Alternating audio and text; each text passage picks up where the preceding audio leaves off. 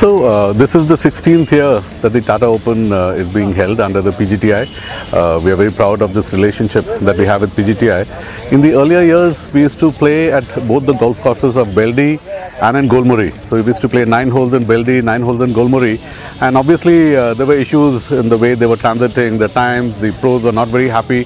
So about 3 years ago, we developed Golmuri as a full proper 18-hole course and decided to start playing the Tata Open only at Golmuri.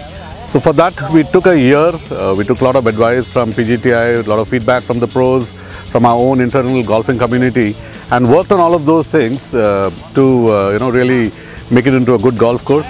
Over the last 3 years we have worked on some very basic issues to do with the greens and the fairways and the tees, but also to do with the water, to do with the course layout.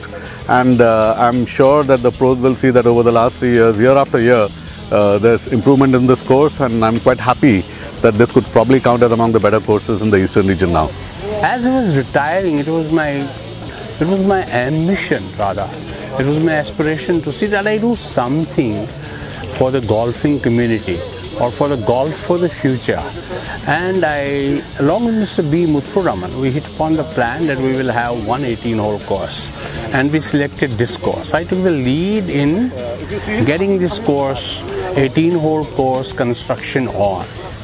Quite a bit, it took time and all, and I think lo and behold it's come into a good shape. It will take some more time. Then we, after I stepped down, then we had some few other captains, but Mr. Sunil Bhaskaran, who is now the captain, he took a lot of interest. He got it into an entirely different, really sort of fundas are correct. The water, quality of water, and many more. You can see every time you come here, there is an improvement as far as the infrastructure development for the course. In 2-3 years time, you will see, given the new trees coming up, and the trees, some of the trees flowering and all, and we are making it very challenging. The fairways will be narrow and carpeted.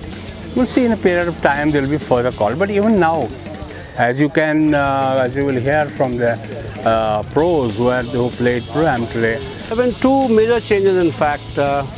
One is the crossover between, earlier was between 10th and 11th.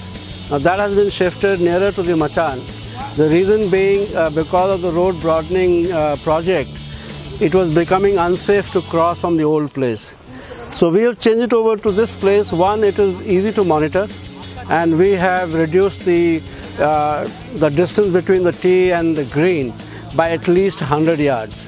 So there is a saving on distance, time, and besides that, most importantly, this place is much safer to cross. Our plans for next year is that we want to get rid of all the crabgrass.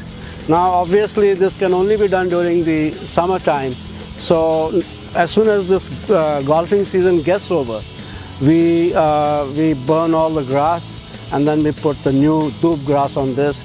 So hopefully when you come next time, you will see fairways without much of crabgrass.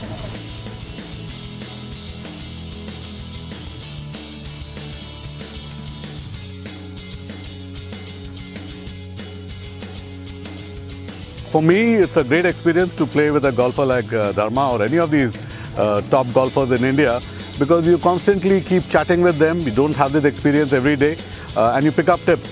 Although I must say that I would love to play more to be able to try and really improve my game than the way it is happening. But then a good day of golf or even an average day of golf is better than the best day in office.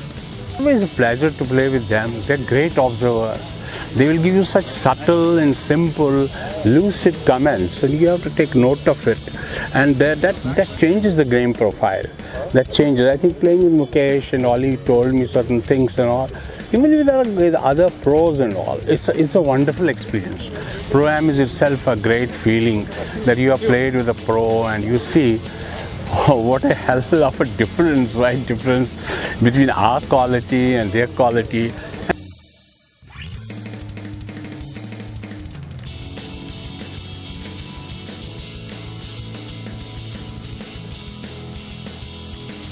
We have a junior program but we want to accelerate it. We have taken a new initiative where we are going to go to these schools and we are going to introduce this game. They don't have to come to the golf course. The initial training will be given at the school. So we are going to go to the schools and create a small facility so that there is an awareness about the game. And then from there on, whatever students are keen on pursuing it, then we can bring those students to the golf course.